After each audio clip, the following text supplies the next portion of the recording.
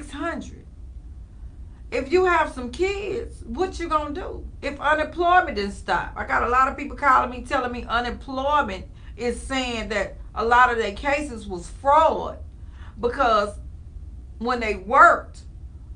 But my thing is, unemployment wasn't even supposed to do that. Give you regular unemployment when it's called disaster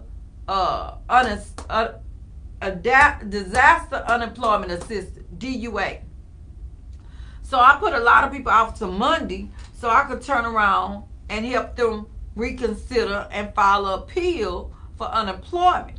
For number one, if they're getting money for its grants, but Texas unemployment has really, they won't answer their phones. When you do appeals, the appeals kick out where you can only do your wages to appeals.